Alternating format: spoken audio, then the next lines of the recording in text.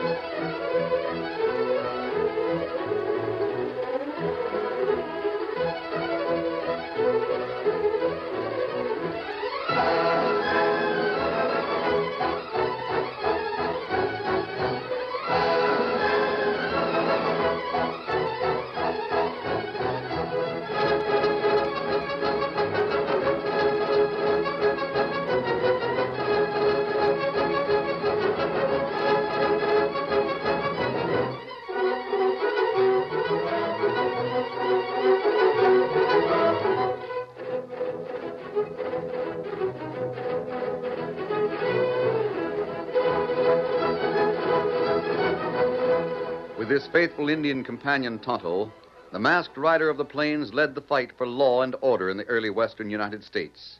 The stories of his strength and courage, his daring and resourcefulness have come down to us through the generations, and nowhere in the pages of history can one find a greater champion of justice. Return with us now to those thrilling days of yesteryear. From out of the past come the thundering hoofbeats of the great horse, Silver. The Lone Ranger rides again. Come on, Silver. There's danger on the trail ahead. Well, Silver! Away!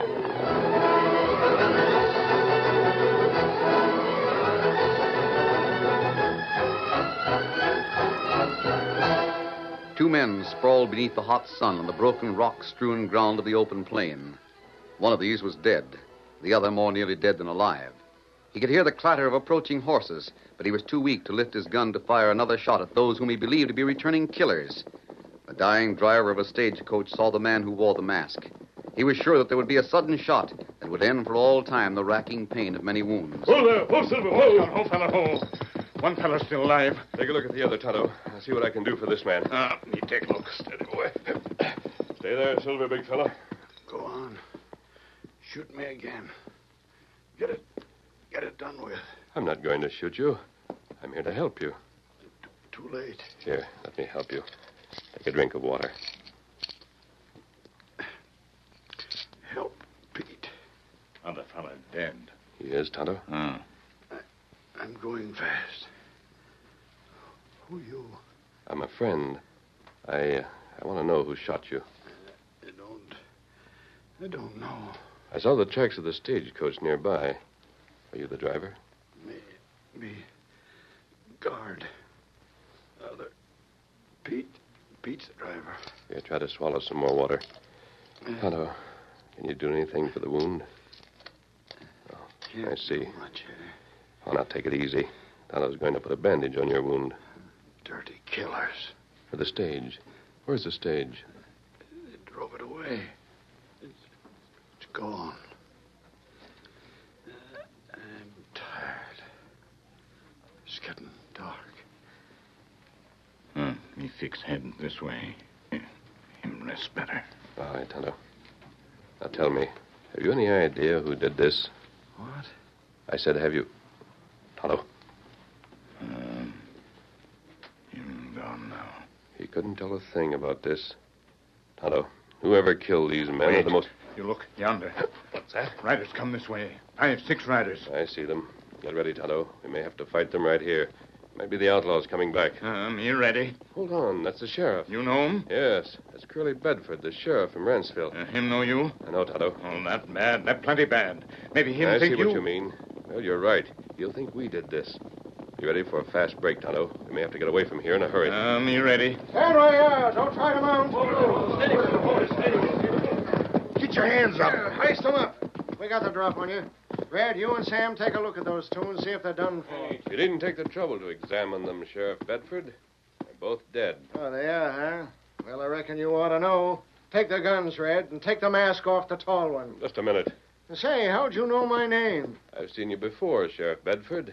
I've been in Ranceville several times. Yeah? Well, where's the stage? I don't know. The rest of your gang made off with it, huh? Well, we'll find a way to loosen up your tongue when we get you to town. Red, I told you to take their guns. I wouldn't try it, Red. Here, look here. We can start shooting if you want us to. Tonto and I had nothing to do with these murders. We came here when we saw vultures circling. I don't believe a word you're talking about. We found one of these men still living. We found that there was nothing that could be done to help him. I tried to learn from him who shot the guard and driver and robbed the stage. But he couldn't tell me. You're only wasting your time, mister. We're taking you into Ranceville. You can go peaceful or go horizontal, whichever you want. You'll let us mount our horses, won't you? Sure, mount up. But let Red take your guns first. Why doesn't he come and take them, then? Drat it. I don't like the way he stands there, Curly. He looks like a man that could drop them hands and jerk his guns in the flash of an eye. Oh, take his guns.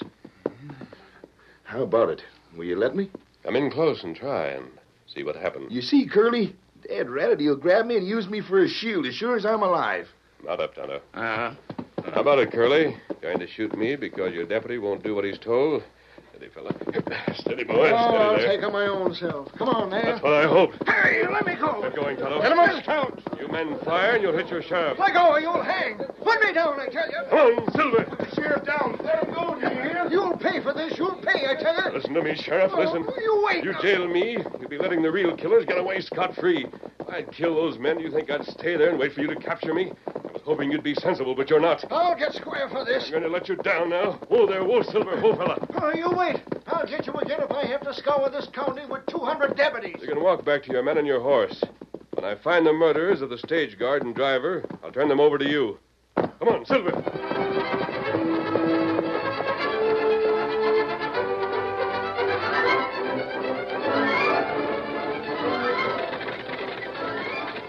Meanwhile, far off in another direction, 6 horses, cruelly driven, pulled a bouncing stage across rocky ground where there were no tracks left. Half a dozen men on horses rode alongside the stage. 2 men sat upon the seat. All right, Dirk, rein up here. This place is as good as any. Rein up, boys! Oh, you ornery critters here. Whoa, there. There. Sure got away with this cargo in neat order, huh, Dirk? Yeah, we sure enough did, Blackie. As far as I know, both the guard and driver was left dead. Mighty close to it.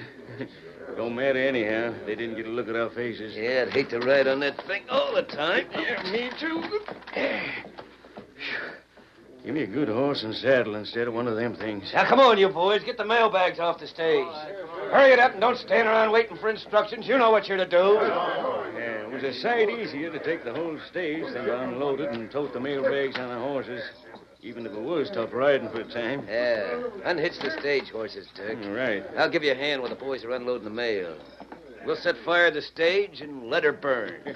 Yeah. It's too bad we can't use these horses. They're good ones. Yep, only they ain't saddle-bred. We'd have no use for stage pulling horses. Yeah, I reckon we'll just have to leave them go. How about those mail sacks? They're most all off the stage now. Well, cut them open, then. I want to go through the mail. Blackie hurriedly went through the mail, selecting certain letters that looked as though they might hold money. When the last of the sacks was unloaded, his men helped him. Meanwhile, Dirk finished unhitching the horses. Get going. You two get along there. Yeah, that takes care of them. How about the mail, Blackie? Well, we'll make enough out of this to make the hold-up worthwhile. Good. I figured maybe Big Dan was stringing this along. He knows better than to try and do that. How many stages have we got to dispose of? He didn't say. He just said that he'd tell us when we'd waylaid enough of them. Oh, doggone. Look at the cash holding money in this letter. There must be close to $500 here. Good. Put it with the rest. And when we're all done, we'll whack up and set fire to the rest of the mail when we burn the stagecoach. Blackie, maybe we could go to Big Daniel and tell him that there wasn't any cash on the stage. Then we could tell him he'd have to pay us if he wants us to keep on with his robbing and whaling. You don't tell Big Daniel things that ain't true, Dirk. Mm-hmm. Big Daniel never got as far as he has by being took in by men like us. He's a doggone smart schemer. And if he hadn't wanted to be a lawyer and a banker, well, he could have made a fortune any one of a dozen other ways. Oh, all right. I only suggested it, that's all. Blackie, Yeah? just why does Big Daniel want us to do this? I didn't ask him. I don't see what he gets out of it. I don't either. But you can bet your boots he'll get his, or he wouldn't have had us do this. Blackie, I bet Jim Mosley will be hit hard when he finds that his stage is gone, eh?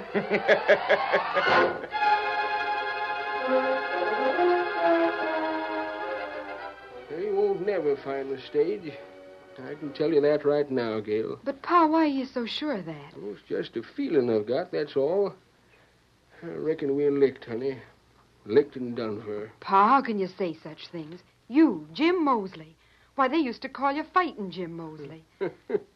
Fighting Jim. And now, just because you've lost a stage and cargo, you're ready to call quits.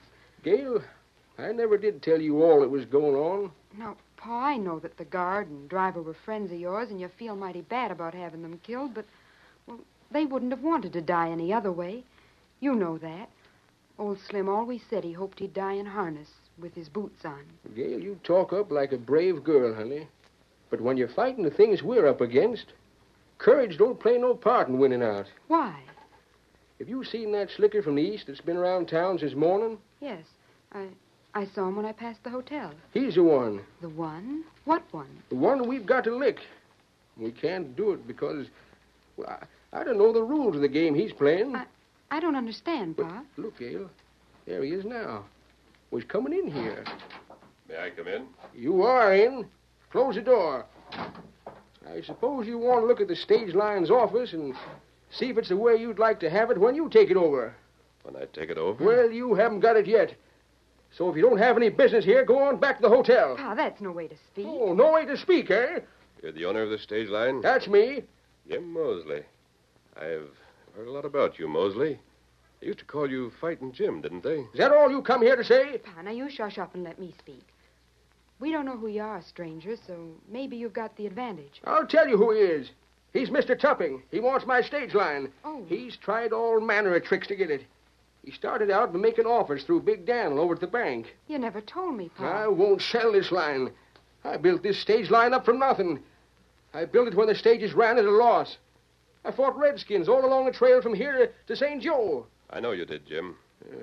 And when you found I wouldn't sell out, you told Big Daniel to get tough, make threats against me. But I'm not But the I'm one. glad you're here. By Juniper, I am glad you come here. At last we can have the showdown I hoped it'd come. You want a showdown. The same old Fighting Jim I've always heard about. Well, you've taught me a new way to fight. When you couldn't scare or bluff me into selling out, and I suppose you handled things your own self instead of letting Big Daniel handle them for you. You hired killers. You sent them out to wreck the stage. Well, that didn't make me sell. So you stole another and shot my friends. Pa, you can't accuse a man like that. Well, I am accusing him. I'm calling you. I heard you. You figured that if you wrecked enough of my stages, I'd go broke and have to sell out. You turned to robbery and murder to get what you wanted. Well, two can play at that game, Tupping.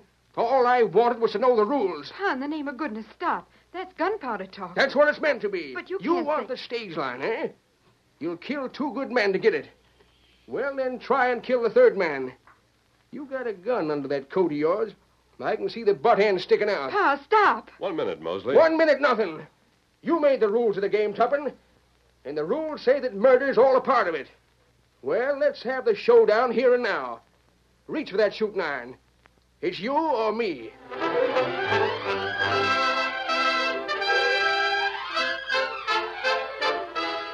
The curtain falls on the first act of our Lone Ranger story.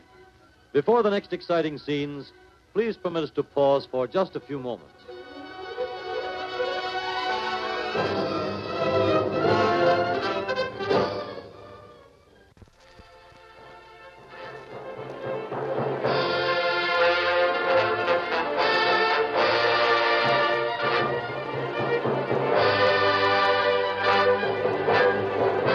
Now to continue our story. The owner of a stage line who had suffered loss of stages and death of his friends was livid-faced with fury as he shouted at the man dressed in the clothes of an Easterner. You heard me, Mr. Tupping. Reach for that gun. It's either that or I'll have to shoot you like I would a polecat in my cellar. And I'd just as soon do it. No, you won't, Jim. They'd hang you. Hang me. What's the difference? Hang me or shoot me. I don't care which it is. I've lived to see my stage line amount to something. Pa, you've got to stop and listen. You stand back, girl. But if you don't, I then- can see the stage line taken from me, or I can drill you, and know that it'll be rid you of your play to get it.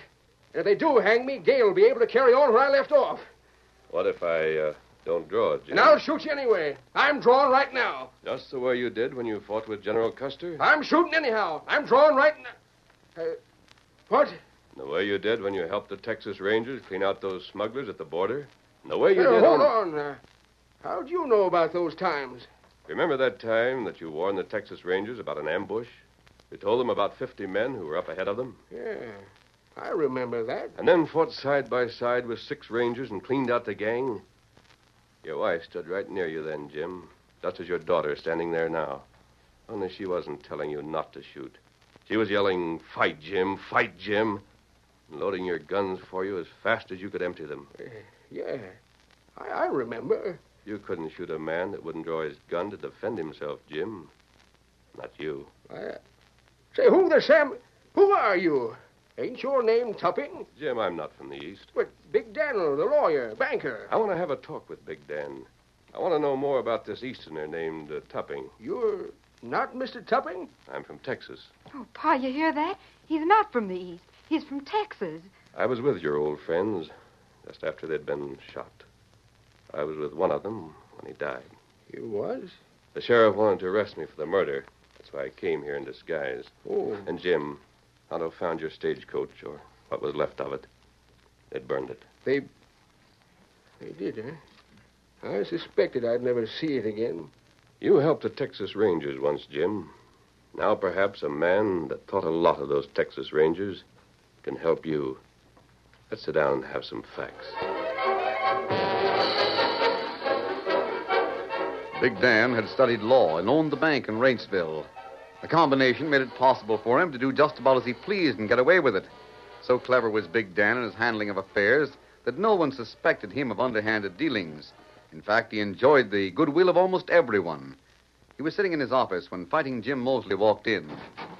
Well, Jim, come and sit. Close the door. Well, thanks, Daniel. Have a cigar? No, thanks. I can't get the knack of burning tobacco instead of chewing it. I came here to have a talk about my stage line. Yes, I heard about your hard luck. Sure is too bad, Jim. Was mighty sorry when the sheriff told me he'd found your garden driver dead. He got it, all right. Sheriff says he had the critter that did it, but he made his escape. That's what I heard. There was an Indian with him, too. Daniel, do you think there'd be any chance that this man you spoke of would have hired men to wreck the stage? Who? Man you told me about, Mr. Tupping. One you said had been trying to buy me out. Oh, Tupping. Well, Jim, it's hard to say. Tupping wants your stage line mighty bad. So you said. And you know how it is. He's got lots of cash. When men like that want something, he usually get it. You think he'd go that far? Yeah. I mean, murder? It couldn't be proved, Jim. No, I know from my experience as a lawyer that we can never prove anything against him. Even if you did hire men to make trouble. I savvy. I'm sorry, Jim. Mighty sorry. Well, I suppose the thing to do is to take the advice of a man like you. You're a businessman. You're a lawyer. Yeah. What did you suggest? Well, Jim, as a friend of yours and as a businessman, I suggest you take a fair deal and sell out. What's a fair deal? Well, you know what Mr. Tupping offered. That wasn't a fair price. Why, the horses alone are worth more than he was willing to pay me. You had some losses since his offer, you know. Maybe you'll have to pay a little less now. Less? Why? Jim, I know how you feel. You feel that the business you build up is worth something. But that's just your point of view. It is worth something.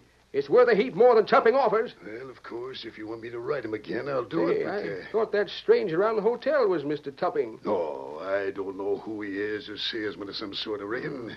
Well, look here, Dan. You tell Tupping if he wants to make a deal, he's got to come here. Come here? But he's away in the east. I still say he's got to come here if he wants to make a deal.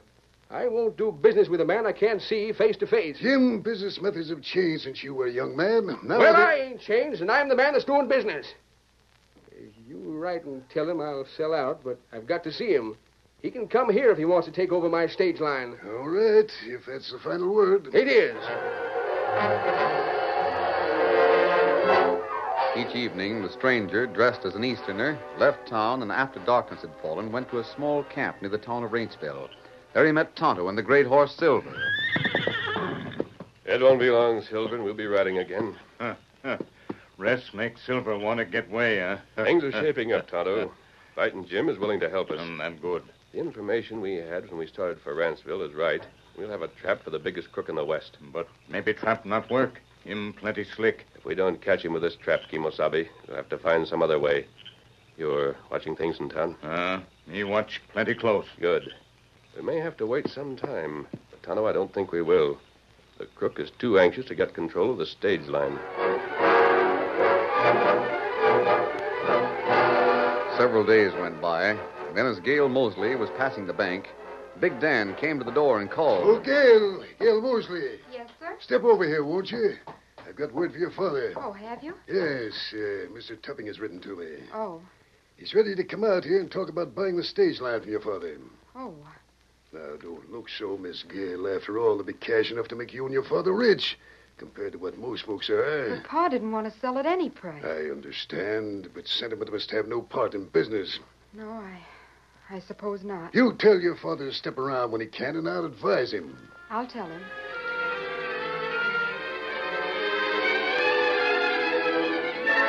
I'm glad you came right away, Jim. Now I can sit in when you confer with Tupping. Reckon you can, Dan. Unless you'd sooner have someone else.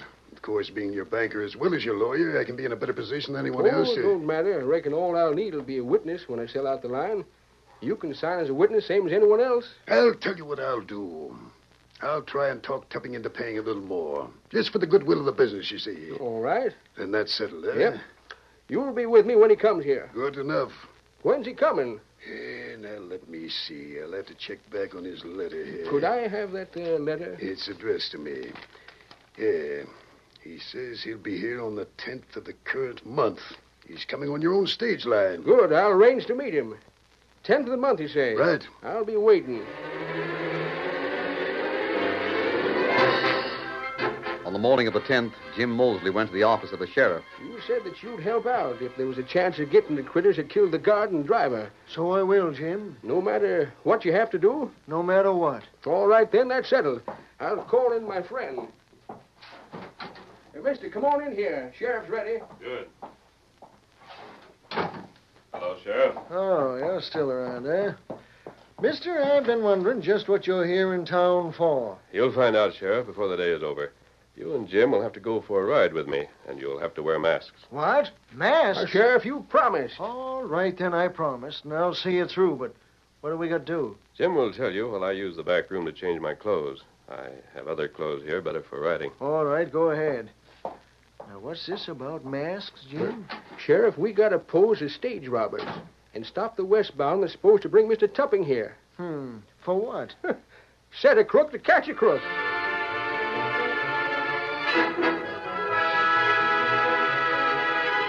There's that critter that was to change clothes. He ought to be ready by this time. Come on, Sheriff. You! So you're the one. You and the redskin. Why, I wondered why your voice was familiar. Come with me. Alan, the horses are waiting in back of your office.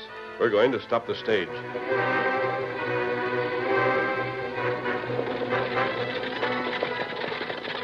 The westbound, rumbling along at a fast clip, was suddenly overtaken by three masked men. Right up there! Stand up, you heard us. We want that there stage. Now, wait. Don't shoot us. Don't shoot. We're stopping. Get off that seat. Where are the passengers? Only got one. Get out, stranger. No, wait, hold on. Hurry up. Get out of that stage. You guard, driver, passenger, the three of you line up. Come on, quickly. Now, hold on. Now, let me speak. We've got our orders. Too bad that we can't let the big boss get into a jam by having survivors tell what we look like. Hold on, you doggone fool. Don't you know who I am? What's it matter? Now, don't drill me. I'm working for the big boss, too. You? You don't even know who he is. Yes, I do. I'm working for Big Daniel, I tell you. You touch me and you wish you didn't. I'm in on things. Hey, take care of the guard and driver. What are you doing on the stage if you're working for Big Dan? I got to pose as an Easterner to put through the deal. I suppose you're to wreck this stage so the price will come down. Put through what deal? Ask Dan. You'll convince us that you're working for him or take hot lead. You know that deal. He's going to buy the line. He's got to show a buyer, and I'm riding to Ranceville to pose as the same. Maybe you're the one that headed that last raid. Yeah, I am. Well, I guess this fellow's to go back to town with us, isn't he? You didn't handle it all alone, did you? Oh, sure not. The rest of the boys are in Amaranthi. I can get 'em and prove to you who I am. We've got to be sure of you, though. What did you do with the stage the last time? I burned it. Took the cash from the mail, then burned the mail, too, the same as you'll do this time. Is that enough? That's enough for me. Take off your mask, Jim. You dirty, ornery, murdering polecat. Jim Mosley. You're doggone right, and here's my badge. The sheriff. That's all we need. By Juniper, at last, we've got the goods on Big Dan. Let's get going.